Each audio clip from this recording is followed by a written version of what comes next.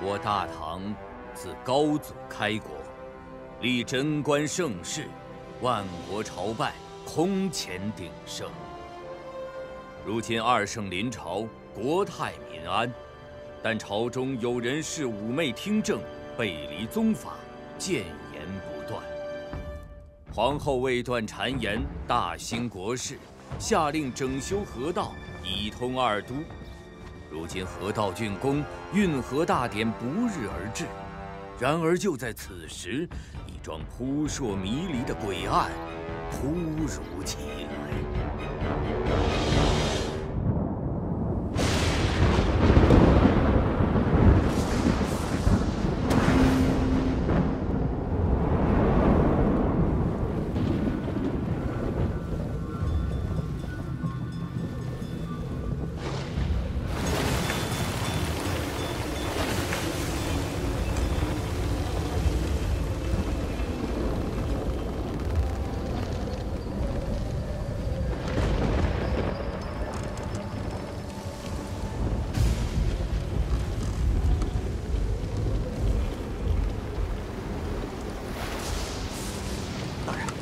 眼瞅着要下雨，是否？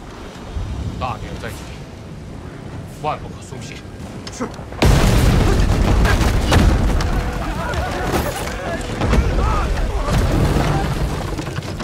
大人，为什么？大人，什么情况？不知道。检查船体。是。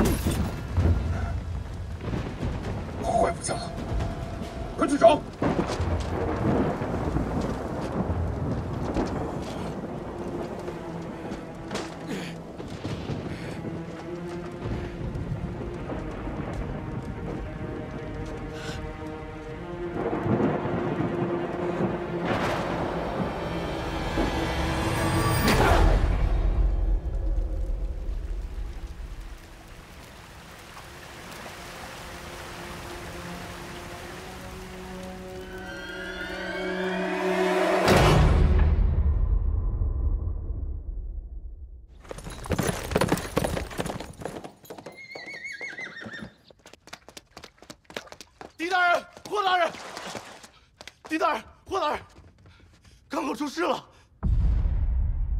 大理寺办案，闲杂人等速速退去。大人，昨夜督水舰船只出巡未归，半个时辰前顺流入港，船只损毁严重，且有焚烧痕迹，可有生还？无一幸免。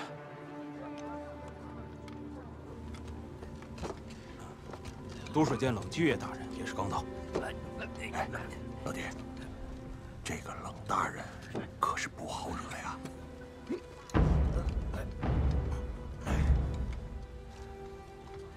大人，尸体都在这儿啊。我督水监夜巡队30余人，你跟我说都在这儿了。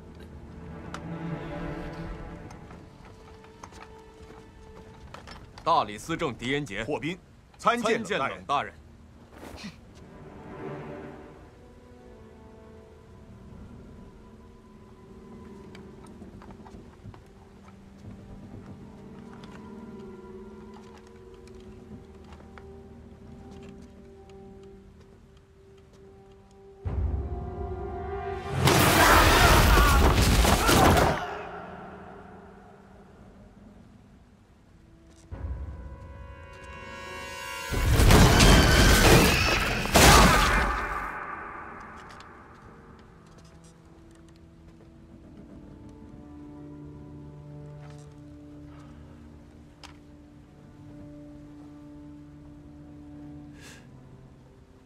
烧死的，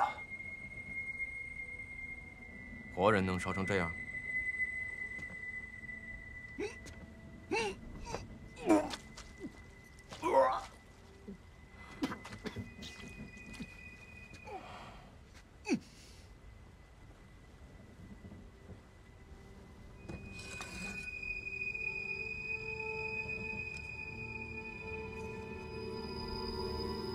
刀口伤痕明显，说明案发时短兵相接，致命伤很可能是刀伤。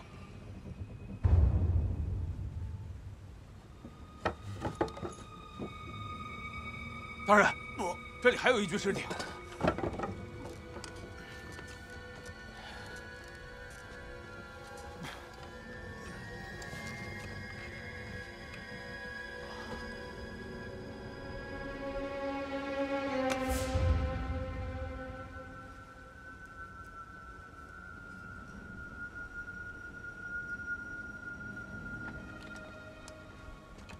尸体被焚烧后，单凭肉眼难以查验。把尸体带回大理寺，差5做勘验。等一下，老弟，来，现在带回去就等于我们接手了，这非常时期，不如缓一缓。查办刑事凶案本就是大理寺职责所在，瞻前顾后，岂不是有渎职之嫌？可是这怎么做不了主吗？哼！若你们大理寺办不了，我都水监可以接手。在其位谋其职，责无旁贷。江阴陈杰在，把尸体运回大理寺。是。老狄呀，老狄，哎呀，老狄，沈大人已经将此案定为水匪所为，你就别再火上浇油了。此案已经惊动了皇后，沈大人正在赶往宫里禀报呢。水匪，此案疑点重重，怎么能定为水匪呢？不是，老狄，沈大人，自河道公事至竣工3年，水匪鲜有出没，而今大典在即，督水监日夜监察，此案怎可能是水匪所为？水匪本就穷凶极恶，大兴河道断了他们的财路，你能保证他们不铤而走险？大人，伤口残肢并非刀口所致，船只损毁更不像是人为。凶手本就是混淆视听。狄仁杰，别以为有上书举荐，你就可以肆无忌惮。大理寺还是本座说了算。霍斌，在。本座命你严查水匪行踪，为何还不动身？是。大理寺断案果然神速。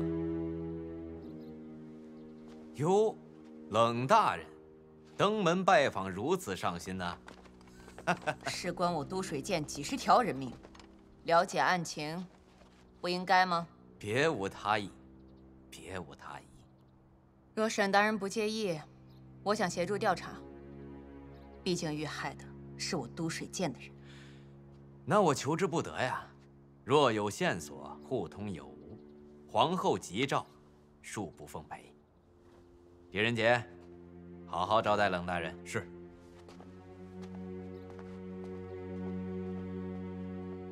先验尸。这都水监那只船晚上出巡，死了那么多人。对呀，那船消失了。不知这运河大典能不能举行？是啊，不济呀。河神，鬼魂，你信？百姓愚昧迷信，不明真相妄加议下，皇后无需理会。运河大典本就是巩固民心之举，这个时候出事，还闹得满城风雨，分明是针对本宫。若此案悬而未决，你让本宫如何安心？皇后息怒。3日之后便是运河大典，到时候破不了案，提头来见。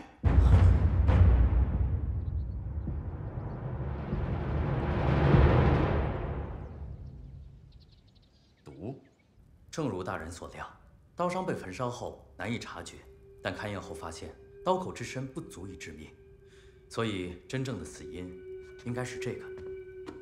刀口涂毒，毒性剧烈，短时间内致使脏腑黑青，可以断定，早在焚烧之前，死者就早已毙灭。看来这焚烧只是在毁尸灭迹。这是何毒？之前从未遇见过，数胚质愚笨，未能识别是何毒物，待卑职居太医署一辨究竟。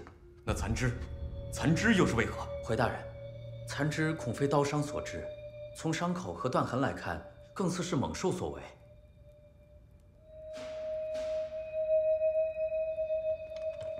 狄大人，狄大人，沈大人回来了，正在。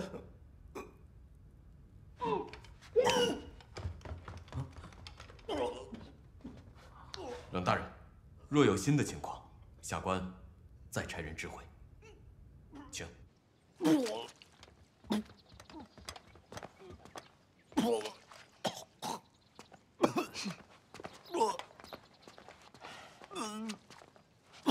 大理寺的脸都被你丢尽了。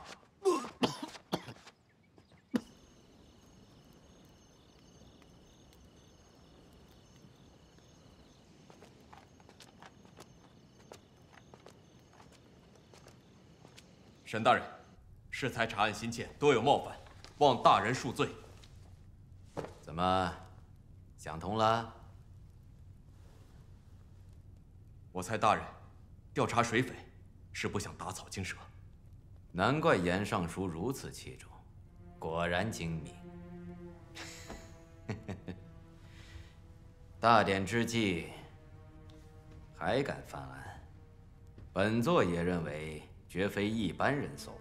大人的意思是，狄仁杰，你记住了，断案首要，任何人都有嫌疑。朝内说冷霁月能有今时今日，离不开他3朝元老的父亲，众人颇有微词。如果冷霁月要高升，在大典之前断案邀功，不是没有这个可能。我想协助调查。这么说，冷大人别有用心，有动机就有嫌疑。那如此说来，但说无妨。皇后和那些反对她的大臣们，明争暗斗已久，任何人都有动机。而皇后屡作政绩，却依旧不能服众。或许她想因此铲除异己，而那些反对她的大臣们想借此给皇后一个下马威。你只知道洛阳僚气太重，正是这种先入为主的想法控制了你，让你不能理性面对。若此事真是朝内所为，走错一步都是要掉脑袋的事情。属下明白。大典安防是当务之急，本座也是分身乏术，这个案子你自己小心点儿。是。哎，狄仁杰，这个案子你要是破了，那本座的位子就由你来做了。依我看，你最有嫌疑。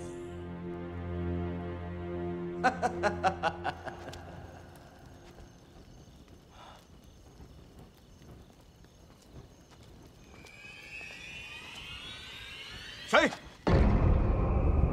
怎么搞成了这样？昨夜雷声骤降，何怪突然失控？正巧撞见督水监，只好出此下策。还惊动了大理寺，得想个办法解决。若大典不能如期举行，我们将功亏一篑。放心，都准备好了。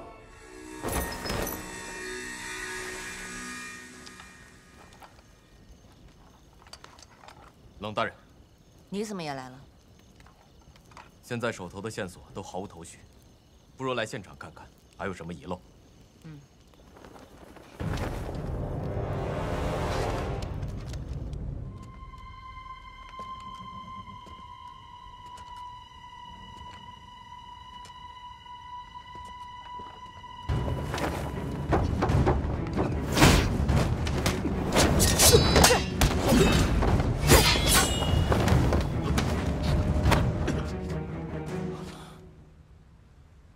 断言，狄仁杰三更半夜鬼鬼祟祟，有何目的？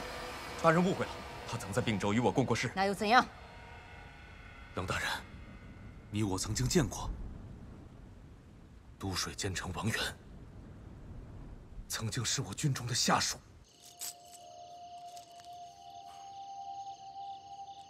保重。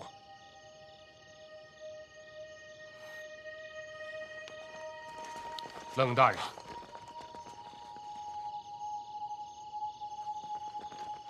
若不是他，我可能还在街头流浪。今日听闻督水监船失事，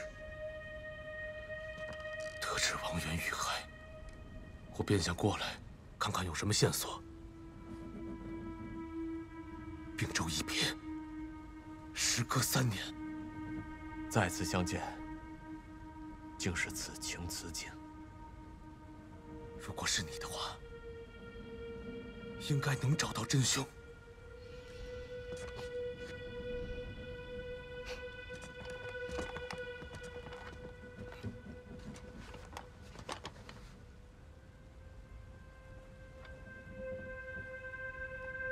冷大人，这若是凶手身上的，很可能有毒。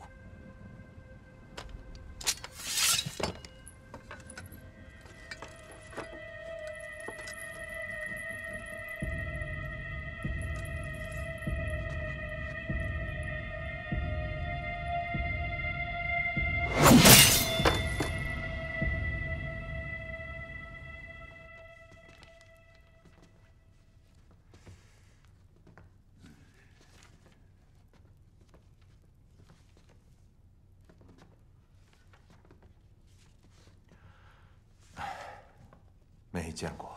大人，还是没有找到相关的书籍啊。你在洛阳城这么久都没见过？记得我初到洛阳，为了糊口，我曾替下城人做过一些事，他们应该有些门路。下城。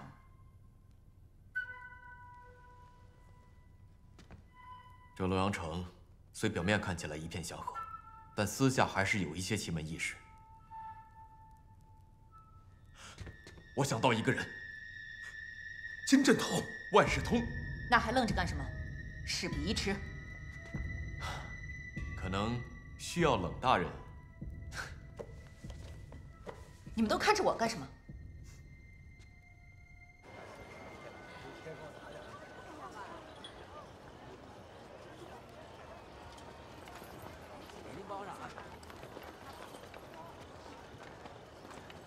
既然是查案，为什么非要穿成这样？为了保护大人的声誉。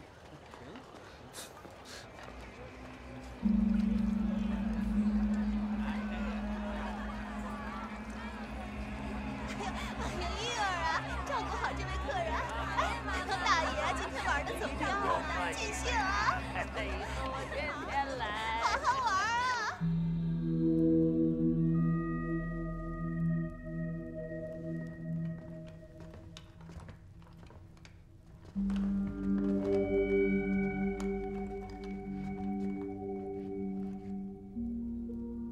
窃闻书。不知三位是想问何事啊？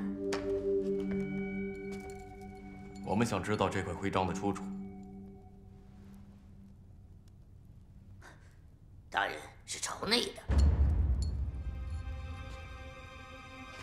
哼，都知道我们是朝内的了，还这么多废话。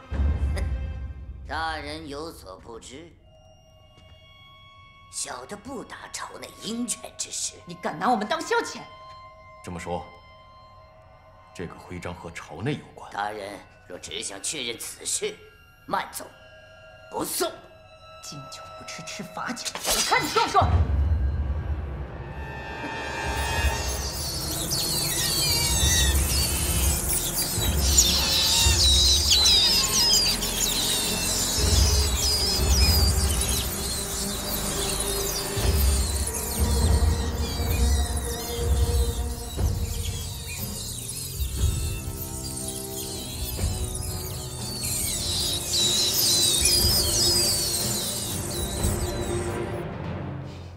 这位大人的脾性好生暴躁啊！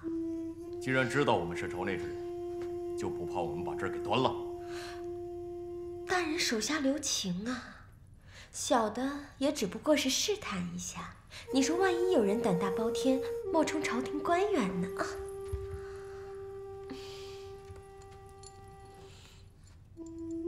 说说吧。这枚徽章，大人真的想知道吗？对。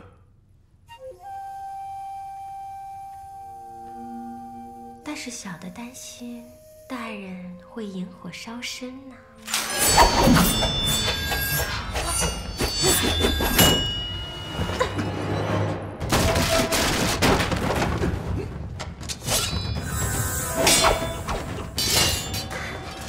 大人，你看。火已经烧上来了。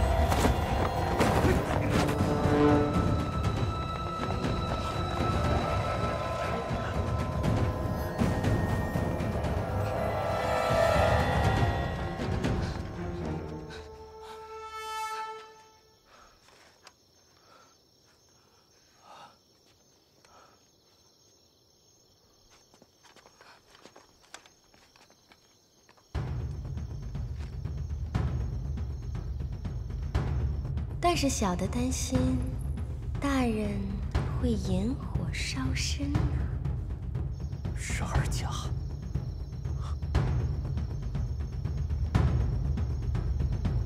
，12甲卫是怀王的贴身卫队。想当年先帝在位时，怀王便与武士交恶，后来怀王隐退，12甲卫便也随之遣散了。可是刚才的12甲。装束与兵器都极其诡异，不像是中原人。或许怀王只是想避嫌，也有可能是皇后栽赃嫁祸，想在大典之前杀一儆百。放肆！狄仁杰，你胆敢怀疑皇后？皇后对怀王知根知底，弄个徽章有何难？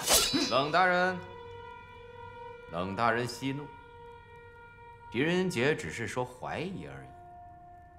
办案首要，任何人都有嫌疑。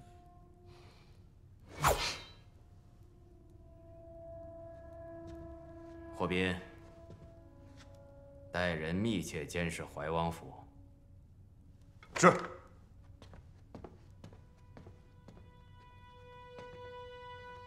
可是单凭这一个徽章，根本无法取证。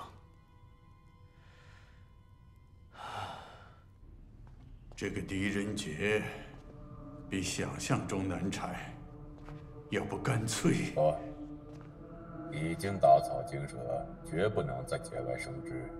那个冷霁月的父亲是3朝元老，他要是查案死了，这事儿更不好办。要想成就大业，势必有所牺牲。反正本王已经病入膏肓，如果能够亲眼看见妖后死，本王就不惜一切代价。狄仁杰，太医署也没有查出是何毒物吗？看来想要知道答案，只有去那儿。你是指鬼都？河水每年泛涨，以往所筑居所被淹，一些游历之徒便将此重建，作为栖息之处。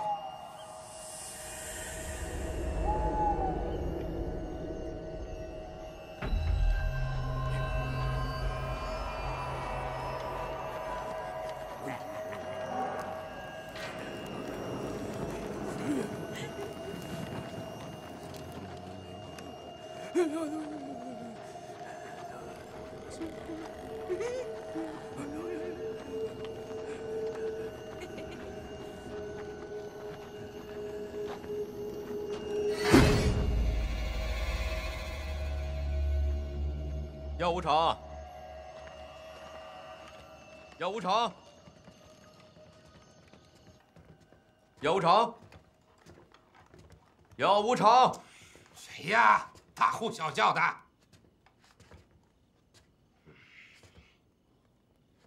狄仁杰，药无常，好久不见，最近过得可好啊？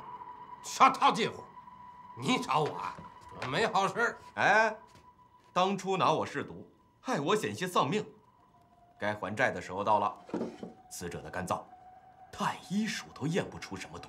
太医署那帮家伙也就配这只腿麻。给我看看。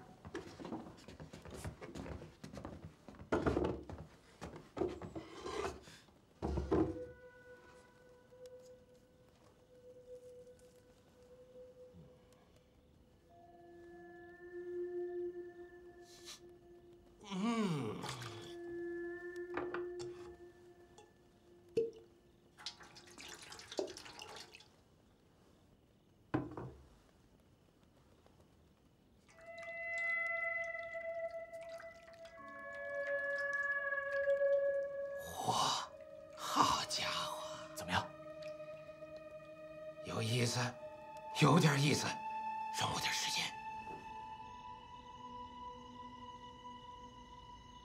既然怀王的目的是皇后，为何杀毒水监的人？可能，对于怀王而言，杀谁都是一样，目的就是制造悬案，给皇后一个下马威。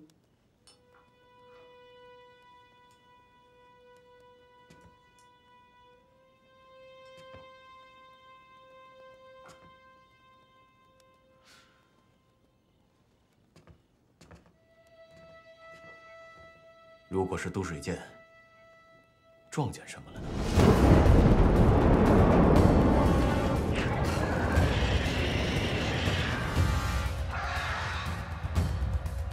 督水监船只某时3刻入港，按照仵作所说，死亡时间是亥时。如此推断，应该是这里。云窟。你知道？记得王源当时跟我说过，那是纣王的镇魂墓，阴森恐怖，无人踏足。我督水监巡查时也特意叮嘱，莫要靠近。掩人耳目，云窟再合适不过了。找到了，找到了，你找到了。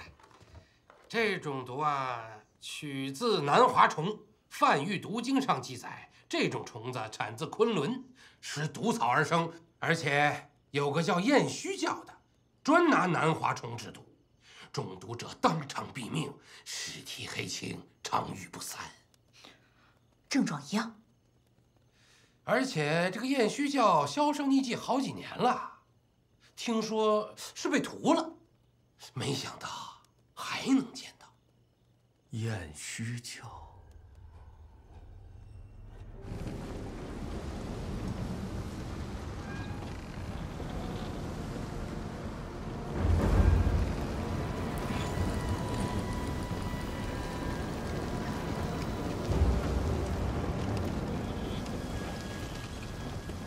要去云窟？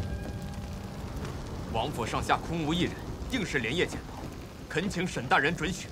大典在即，你抽调人手，如若出了差错，低头来见。多谢沈大人。霍大人，这云窟究竟是？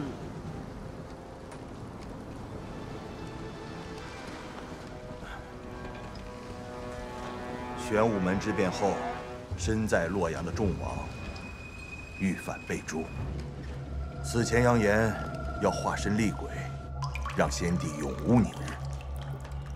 先帝大怒，命太师李淳风于云窟修筑镇魂墓，意在让众王的鬼魂永世不得抽生。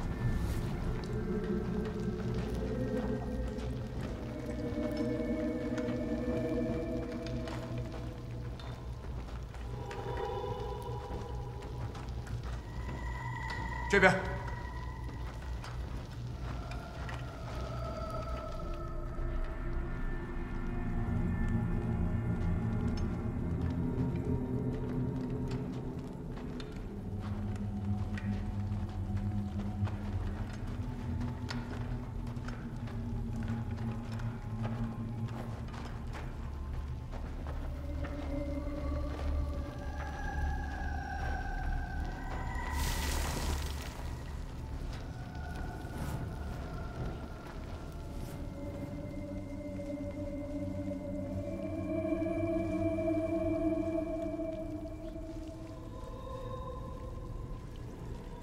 大家小心，别惊动这些蝙蝠。走。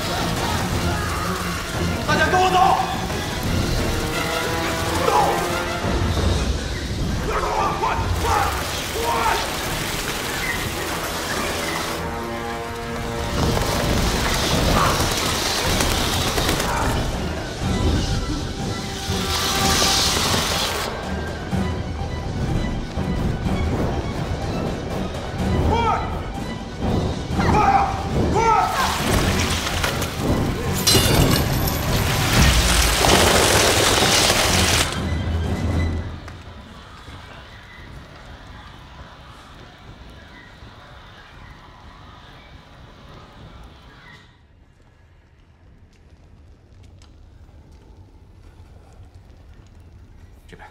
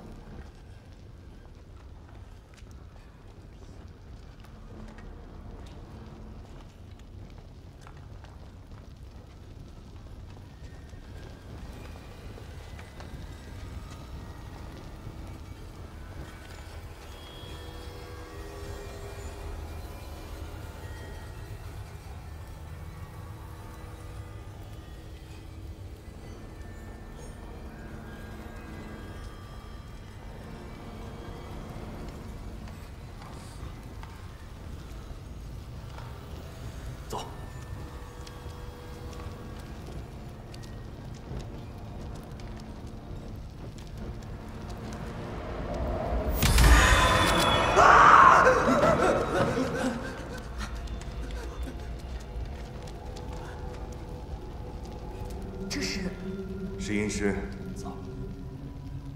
阴尸局是用来守住墓里的鬼魂，因其手法太过残忍，所以，我略有研究，略有研究。行了，大家注意安全。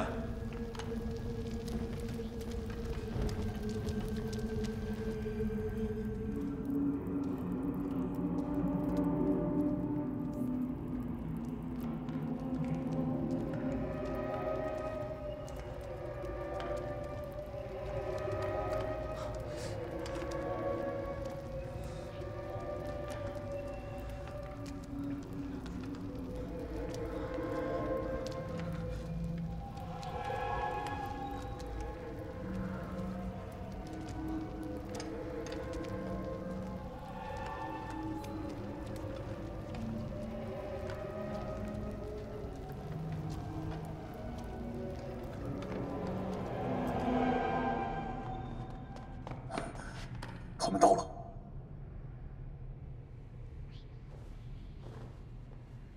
那就让他们有来无回吧。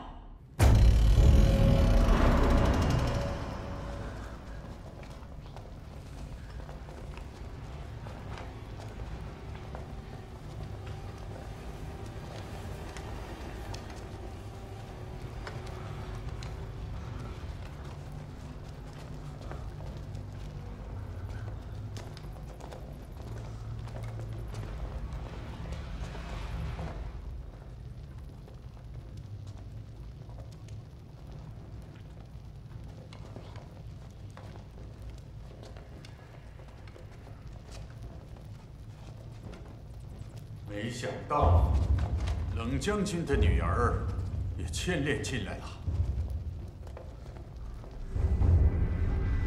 怀王，为何杀我督水监的人？怪，就怪他们知道的太多了。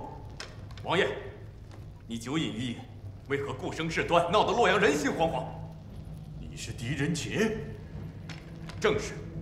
哼，妖后当道。蛊惑先帝，而今又魅惑圣上，妖后不除，我大唐亡矣！王爷，如今是国泰民安，万邦景仰，倒是您借着社稷之名滥杀无辜，岂不是本末倒置？为了我大唐的江山，死几个人又如何？猖狂！那些都是愿为大唐鞠躬尽瘁之人，都不重要了，上！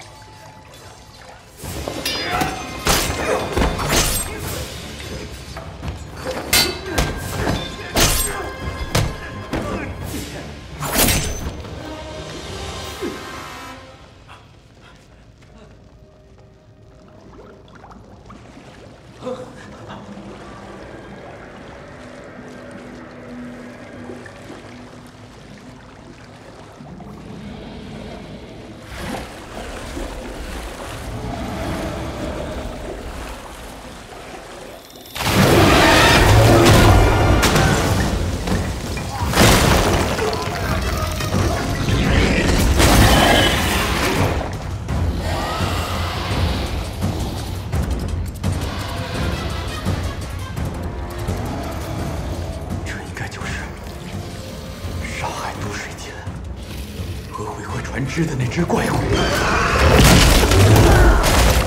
大爷！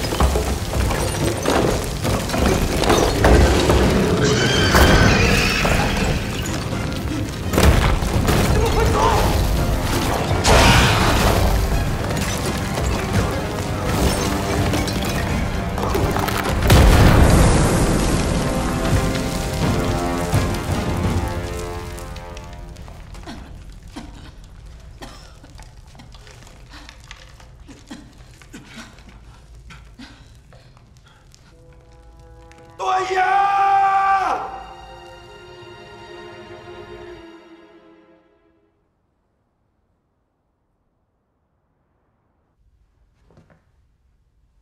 怀王，正是。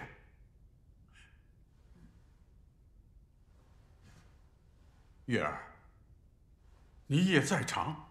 回皇上话，月儿亲眼所见，怀王死于云窟。之前就说朝内有人居心叵测，皇上还不信。都怪朕太轻信了。这下，媚娘你便可安心啦。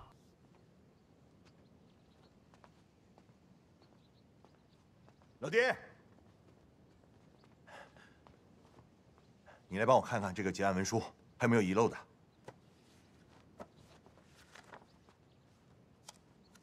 啊，对了，怀王的家眷找着了。这2个月前呢，怀王就将他们移送至了汴州，怪不得王府上下空无一人。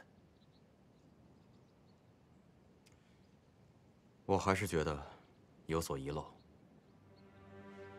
怀王记恨皇后囤积笼络异教徒的残余，意图谋反。还有什么呀？怀王蛰伏多年，如今起事，必定蓄谋已久。现在案子进行得这么顺利，倘若有一丝其他的线索，我都可以重新梳理。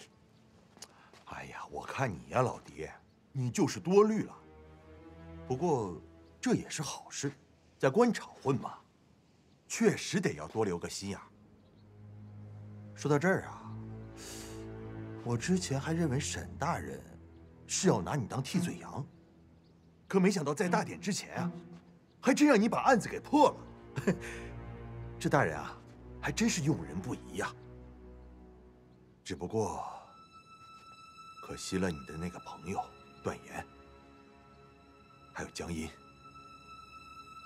小伙子勤勤恳恳的，可惜了。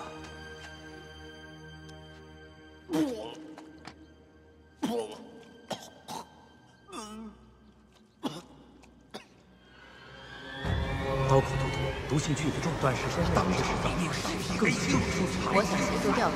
有动机就有嫌疑，怀王对这武士骄恶，知道的太多。这个夜睡觉销声匿迹好几招，放肆！胆敢怀疑皇后！任何人都有嫌疑。哎，老狄，你去哪儿啊？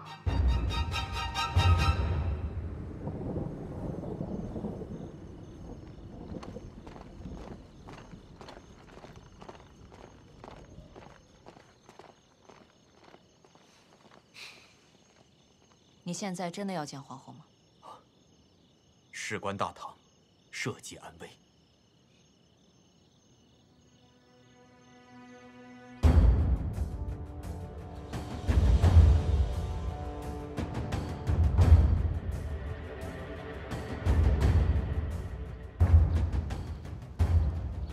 运河大典，现在开始。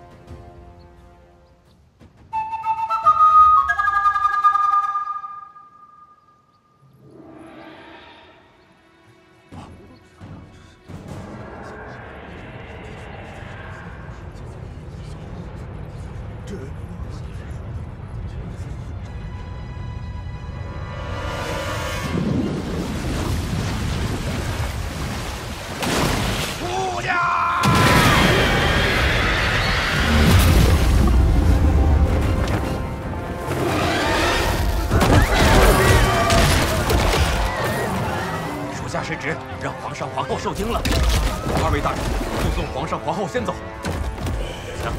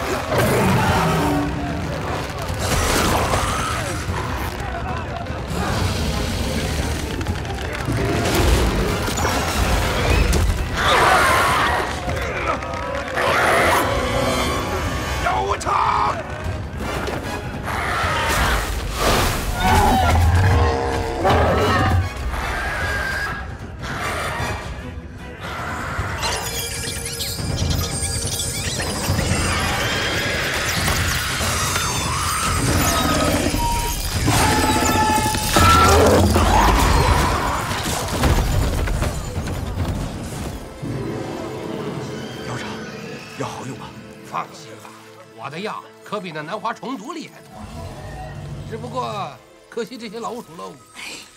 我的老鼠啊！有后，今日就是你血祭我燕虚族之日。燕虚族，不记得了吧？在你眼里，我们的性命连草芥都不如。有后，今日就让你尝尝。什么叫灭国之痛？利用怪物，重创大庭内朝，声东击西，刺杀二圣，你们的阴谋到此为止。段言，束手就擒吧。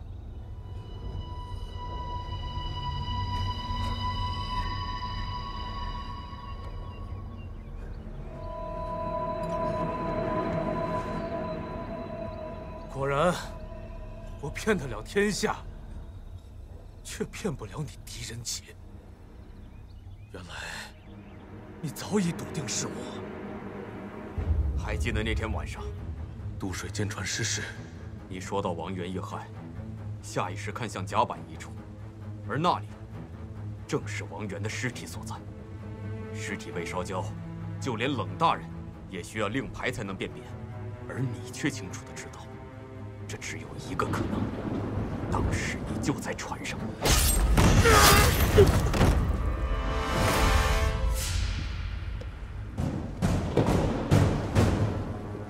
你半夜潜到船上，不是为了毁尸灭迹，而是为了固步一阵。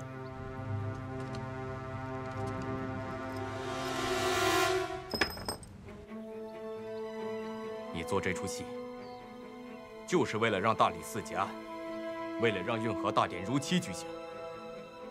这就是为何在切文署那儿，商务的经济上没有南华冲突。还记得那天我说过，如果是你的话，应该能找出真凶。没想到，就凭一个细节的破绽。我就问你一句：你们赌上全族人的性命，和大唐作对，值得吗？你问我值不值得？你问我身后的族人们，哪个不想把那妖后碎尸万段？哪个不想让你们血债血偿？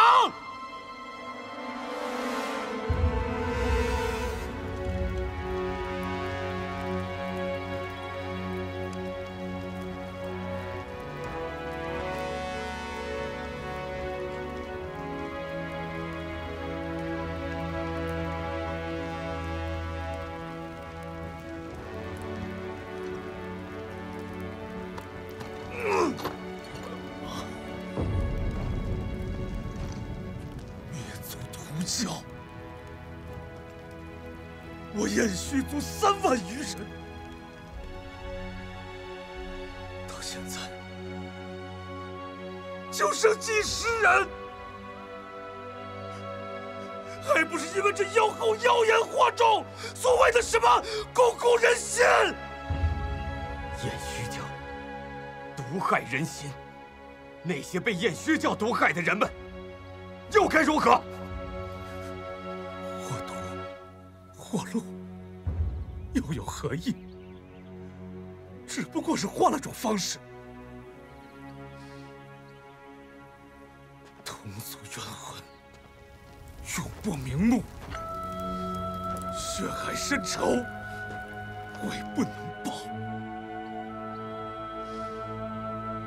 杀！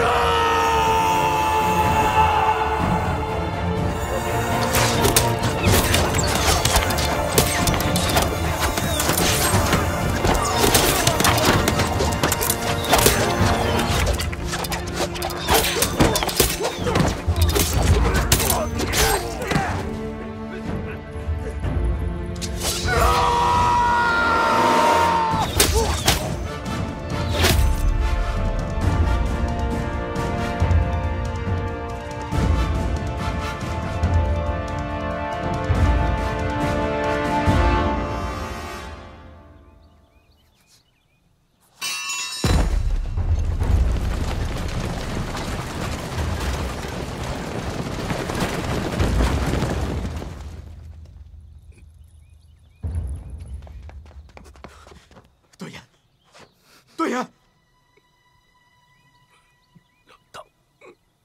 倘若是世上无善无争，倘若你我之间不隔着仇恨，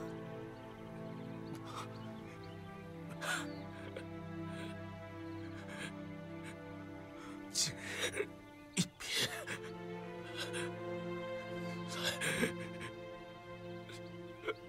来世此情。对呀！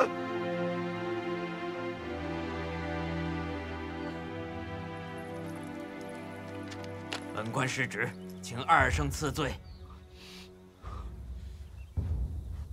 沈大人，你究竟要隐瞒到何时？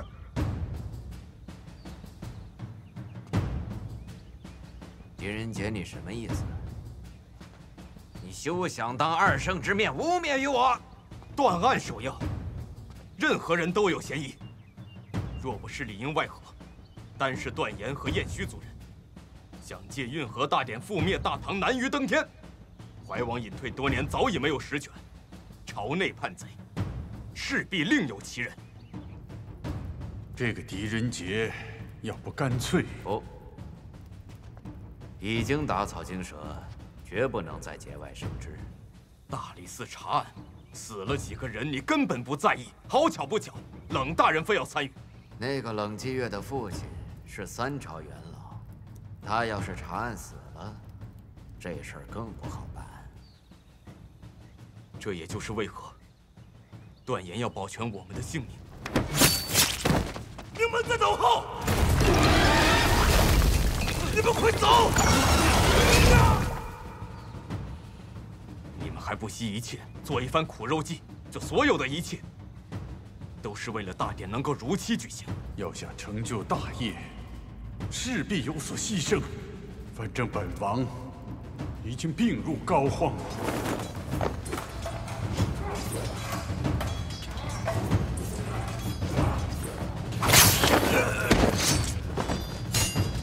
只可惜你机关算尽，虽然督水监遇袭，朝内人心惶惶，但安防工作却如期进行，外人知道。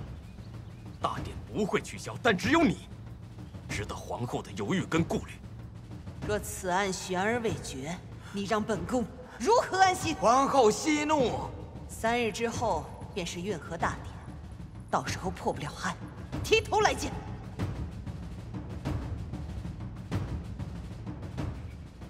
如此为难，你却只顾着大典安防，而将案子安心交于我。大典安防是当务之急，本座也是分身乏术。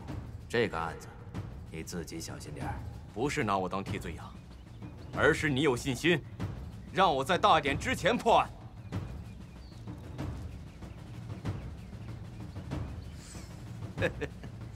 就凭你这片面之词，适才大典，我已经派人前往你的居所，一些物证证实了我的猜想。众王，礼悬之后。众王当年遇反被诛，被先帝镇压在云窟之下，而你一直怀恨在心，伺机覆灭大唐。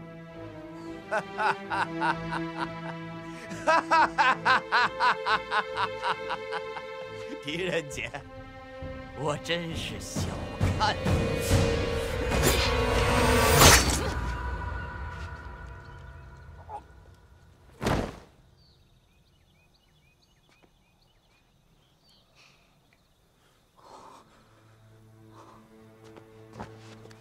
罪臣狄仁杰，让二圣受惊，望二圣恕罪。狄青揪出了反贼，护驾有功，何罪之有啊？你现在真的要见皇后吗？事关大唐，社稷安危。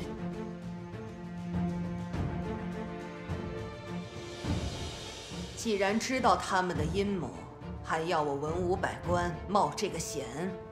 这是引蛇出洞的唯一办法。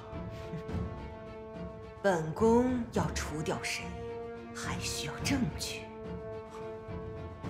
助大唐化险为夷，救文武百官于生死，岂不比运河大典更能树立威信？